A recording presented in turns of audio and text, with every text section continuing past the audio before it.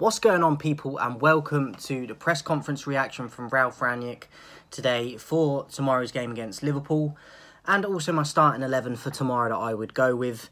But let's get into the press conference first. Sorry, first of all, as well, that this is coming so late today after the press conference, which was at about, I think, 1:30, 2 o'clock, but I've been out and had to get back and eat and stuff, so that's why it's a bit later today. He was asked about fitness of players, recruitment, about Jurgen Klopp and past players he's had at other clubs. And so, first off as well, Bruno Fernandes crashed his Porsche this morning on the way to training, but it's not serious, and apparently he trained after, and there's nothing like to worry about with that, but that was kind of trending this morning. As I said, trained after the accident. Rangnick said he should be fine for tomorrow. So on Varane, he was asked if he trained today and if he's going to be available. And he said that he trained with a rehab coach today on the pitch, but not with the squad. And it's the same situation for the other remaining injured players that he mentioned in the Norwich press conference that have been out so far and will continue to be out for the remaining few next games. So that would be your Fred McTominay, they're still out. Cavani, obviously. Varane, Luke Shaw, they're all still out. A big miss for tomorrow is going to be Varane. I think that we would struggle to get anything from tomorrow anyway, but with Varane not in the team, it's even harder now. He was asked on Klopp with regards to his recruitment of players that he does,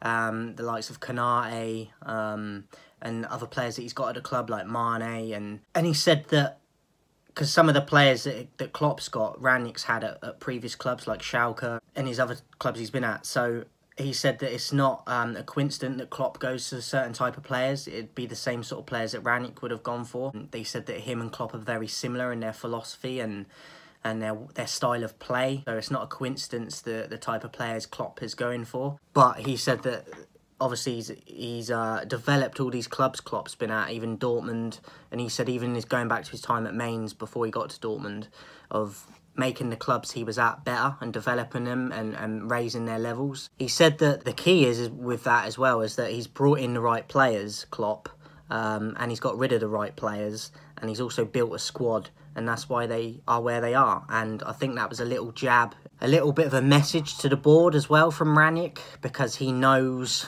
he needs that at the club, and Ten Hag will when he comes in. The managers need the players they want to get brought in for transfers, and we haven't seen it for a long time. The likes of Guardiola and Klopp, the players they want, they go out and get because the board allowed them to do that. And I think that was a little jab from Rangnick at the board, saying like they brought in the right players and Klopp got rid of the right players and he was able to build a squad. Because it wasn't immediate success for Klopp when he took over at Liverpool.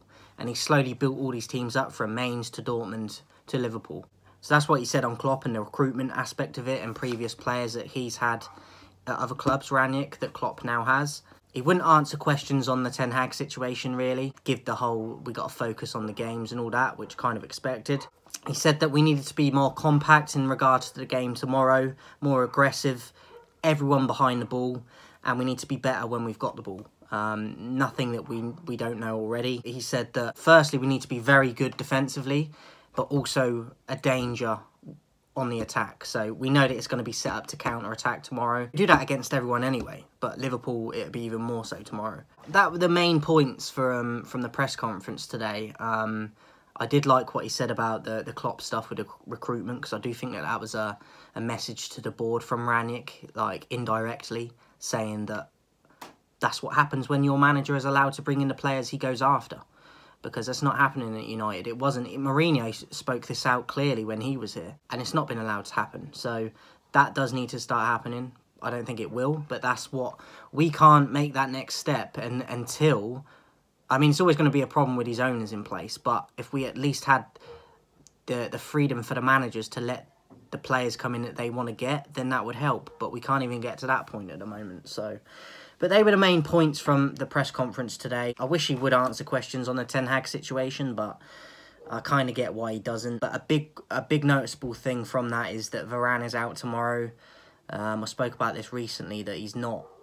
We signed him and he's obviously got injury issues. He's not got a good track record for injuries either. And he's hardly been available for a few weeks now. And it's just, like, he's not been great, but he's the best defender we've got when he is fit. So he is going to be a miss. Going into my team for tomorrow, I've gone with David De Gea. I've gone with a back 4, not 5, because it's too defensive. And if you're going to play 5 at the back, you kind of need to have wing backs, and we don't. We don't have players that can do that role.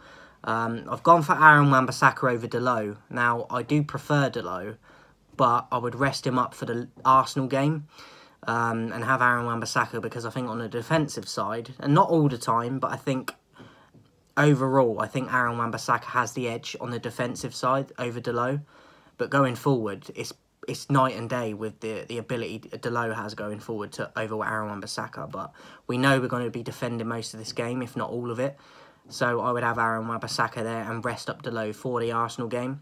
I'd have Bay and Phil Jones as the centre-backs, but we know he'll pick Maguire, probably with Lindelof. But I would have Bay and Jones as my centre-backs. Tellez at left-back. And let's just... I know Phil Jones gets a lot of stick as well, but when he came in and played, I can't even remember who he was against now, but when he came in and played that one game, he had more enthusiasm than anyone that was on the pitch.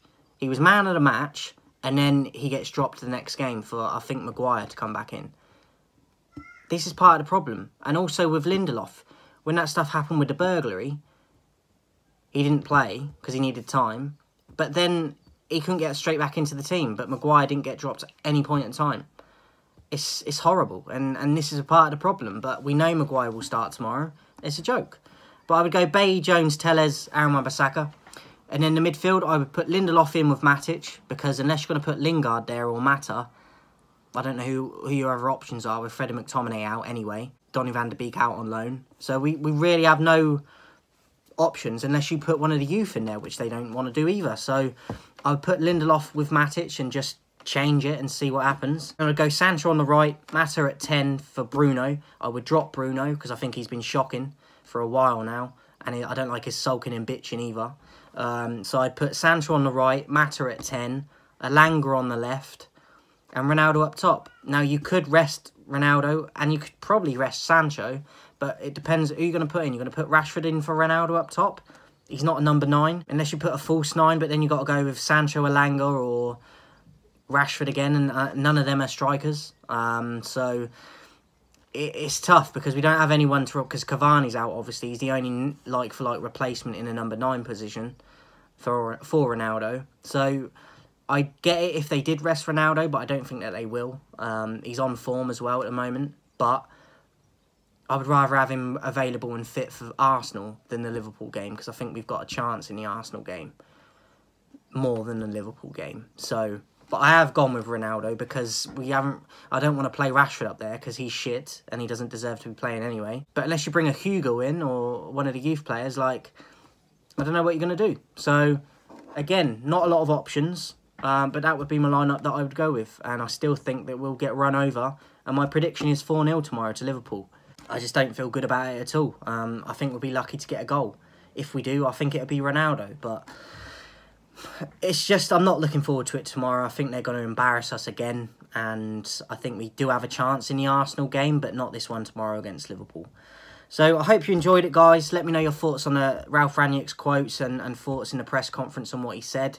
And let me know your thoughts on how you think we'd do tomorrow. Yeah, just going forward. We've got Arsenal coming up as well. So, big games. But unfortunately, we haven't got a big mentality of players in that team that are good enough. So, I'm worried about tomorrow. And ultimately, I think it's going to be 95% chance of a loss tomorrow. So, I'll be back on Wednesday with a post-match recap and player ratings. Until then, guys, let's hope that we can perform a miracle tomorrow and get something, but I really can't see it. Appreciate everyone supporting before I go. The target is 2,000 subscribers by the 1st of June. I can only do it with your support, so make sure you share the videos, keep subscribing, make sure the notifications are switched on, and I'll speak to you soon.